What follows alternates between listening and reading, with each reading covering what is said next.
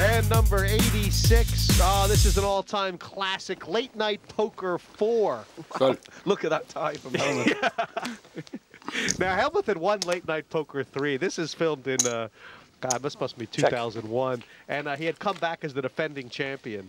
Check. Check. And this is the heat. He's gotten heads up against this Robert Cohen. Now, this heads up had gone on for like 20 minutes. And Robert doesn't speak a word of English, or at least he was pretending to. It was really frustrating Phil.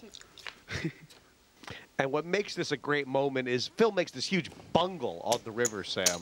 Yeah, it's a rare mistake from Phil Hellmuth. I think he tries to call and ends up putting all his chips over the line. There's no way he's going to get a decision from the hometown ref, Thomas Kremser.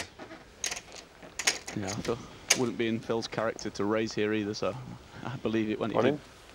I don't know why he does that. Call. Okay, call. Go on. Call. You call. Robert Cohen became a... Yep. He had huge accolades from the entire European poker community after this. He was the one who had slain the dragon. Does he have me covered or what? Yeah, sure. Yeah, he's holding. Thank you. He bet 3,200, right? Does he have me covered or not? Yes. He called 3,200. I asked him if you call, and he said yes.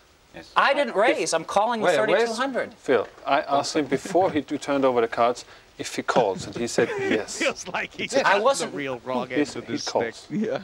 Yes, that's the French equivalent of on your right. It doesn't matter.